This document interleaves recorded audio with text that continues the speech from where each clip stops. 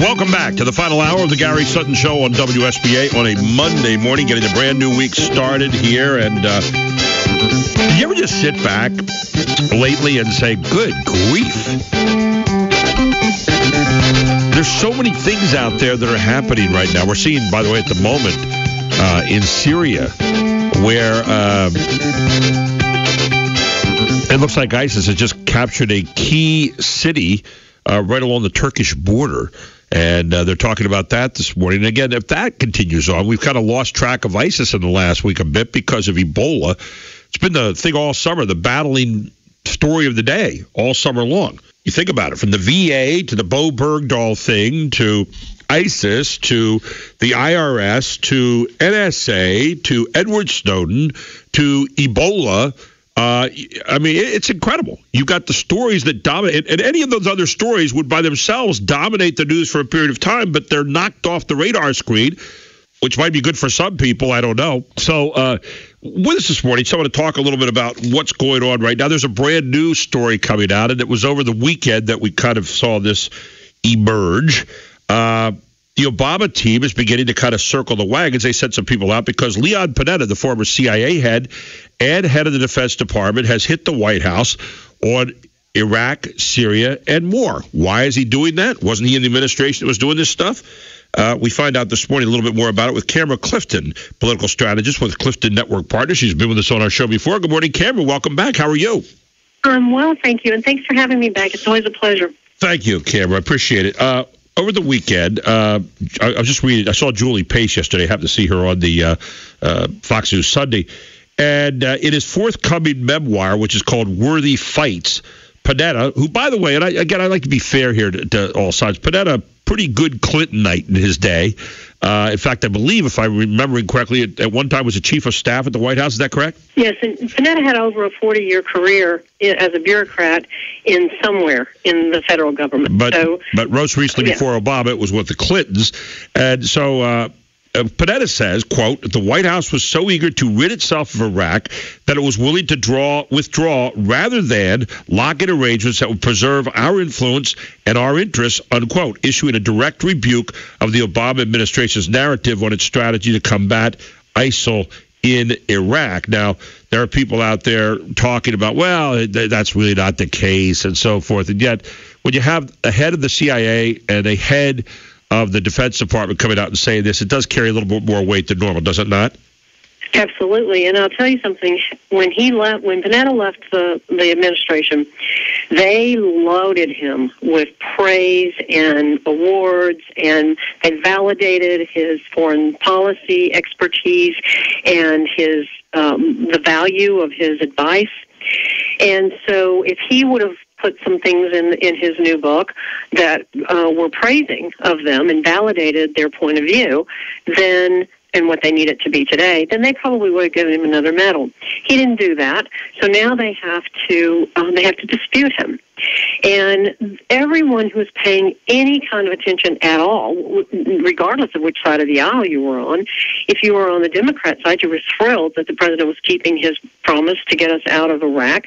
And if you were on the other side of the aisle, you were very concerned about what would happen in a Khmer Rouge-like activities, which is exactly what happened.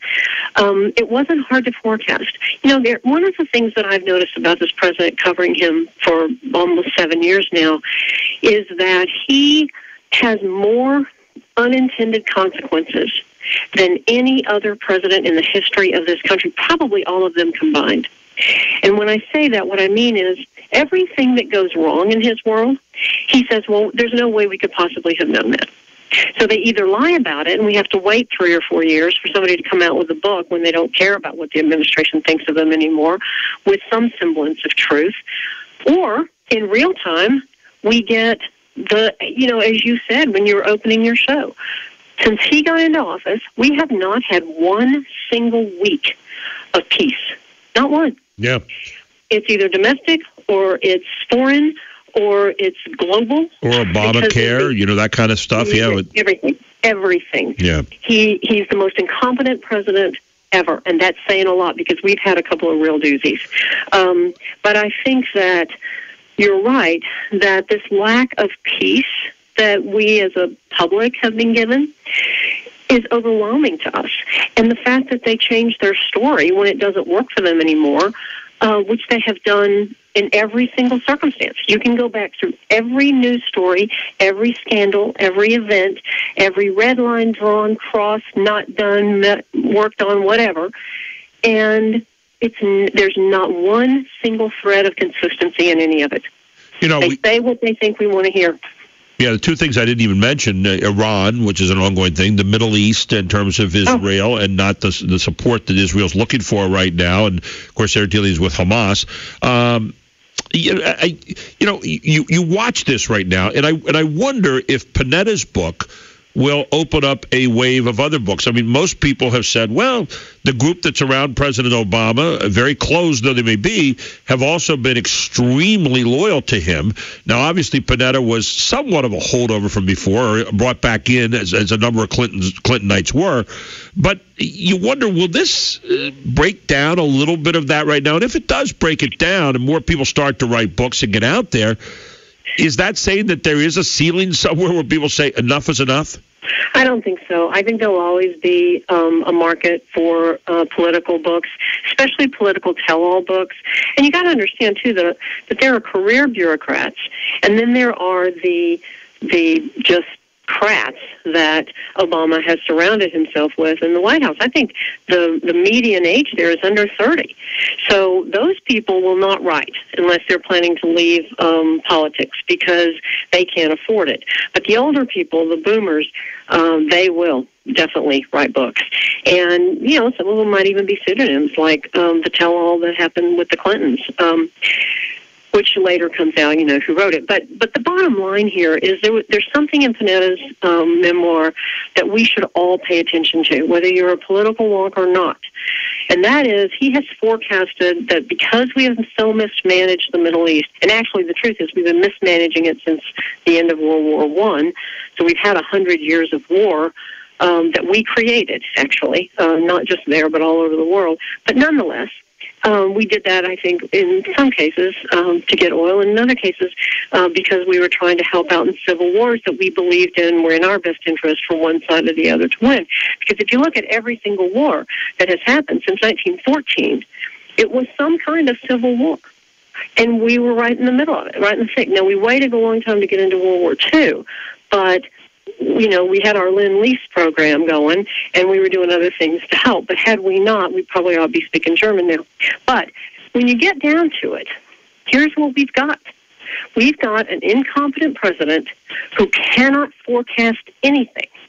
He doesn't understand the consequences of his action or his inaction. And in Panetta's book, it says, and I believe he's right about this, and I hate it that he's right. I hope we're both wrong, that the president's incompetence and everybody's willingness to go along with him is going to put us in a 30-year war to defeat and wipe out ISIS. And we will have to do that. Whatever iteration they become, whatever they're named, it will mean our survival. And we're already losing that battle because now we have plagues and open borders. Let me ask you a question, Cameron. You and I have talked a lot before, and I respect your opinion, but don't we already have that? I mean, if anybody is being realistic about a war on terror right now, and the face of it is ISIS at the moment, but other groups, Hamas, Hezbollah, you name Al-Nusra, the whole group. You're right. Aren't we already there? I mean, isn't that the reality of what we're going to do? I mean, you're right, Gary. Yeah. But let's think about this in a different way. Okay. So we had Fort Hood. What does the administration call Fort Hood? They called it workplace violence. Right. What did happen in Oklahoma 2 or 3 weeks ago when that woman was beheaded? Right. What did they call that?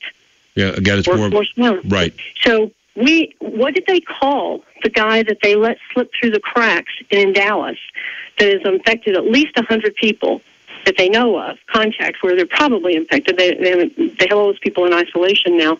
But again, just for the credibility standpoint, no one yet has been has presented with anything, but they are under, especially 9 of them right now are under very close surveillance, and the others are as well. Right. But that has not happened yet. But what are we calling that? Letting not the rest of the world, the rest of the free world, in a civilized free country, they shut down flights from those countries that are infected with Ebola. What did we do? Nothing. No screening, no nothing. We didn't even check. We didn't even make sure. We didn't do anything. We didn't detain them, nothing. Well, we sent them home for 2 more days, in fact, and they potentially affected more people, and then came back 2 days later from the 26th of September to the 28th. About him being in the country. Right. What did they call that? They call that everyone's right to come here. The reason that he won't close the borders is he calls that everyone's right to come here. So until this shows up on your doorstep, in your town, even when they had the big to-do in Ferguson, which was just a media event and more dining out for the Rainbow Coalition, but that was politically motivated for the administration. Eric Holder in Ferguson? Right. Please. So until this ends up on our doorstep, until you have to defend your family and your world, it will not be real because we're pushing it out to the rest of the world. But the more terrorists that come across the border and the more illegal aliens who come across the border without the intent of sending money back and supporting their families with other nefarious things in mind, and there's lots of them, we will not treat this as the war that it is. If you have a son or daughter in the military and they're over there, you're keenly aware of what the problem is. And you know exactly what their situation is. But the president has effectively been decimating our military from the top down. Well, and I think you hit something here, Cameron. We're talking with Camara Clifton, political strategist with Clifton Network Partners. You hit something. We on Main Street here are used to dealing with reality. As you mentioned a moment ago, there's sons and daughters and husbands and wives and kids who are serving, whether it be in Afghanistan or in Iraq before or elsewhere around the world. We're keenly aware of what they're doing, and yet at the same time, we get the impression that our leaders are not keenly aware, and that they somehow deal in some kind of coffee clutch mentality where these people are not real. It's rather like moving pieces around a chessboard with that kind of lack of passion. And I think that a lot of people are sitting back, and that's one of the reasons that they don't trust them at all. Exactly. The president has missed 60% of the briefings on foreign policy and foreign situations. 60%. If you miss 60% of your shows, what would your station and your network do? Well, they dismiss me 100% of the time. I would be gone. That'd be the problem. Right. I did read where, I saw one of the excuses for that last week. They said, okay, well, he likes to get them on his iPad. Hang on. Can you go back and forth and ask questions and stuff in a room when you have your advisors there for these daily briefings? Can you go back and forth like that with your iPad? I don't think so. I don't think that replaces those kinds of high echelon meetings every single day on the security of what's going on against our country around the world. Well, Gary, I think the bottom line here is that the president only really cares about one thing, and that is his popularity. And right this minute, he's the least popular president in the history of the world by Gallup and AP's polls. Camara, to be continued. Always good having you on the show. Thanks so much for stopping by again today. Take care. I'll catch you soon, okay? Thanks. Yep. Camara Clifton with us here on the Gary Sutton Show, the political strategist with Clifton Network Partners.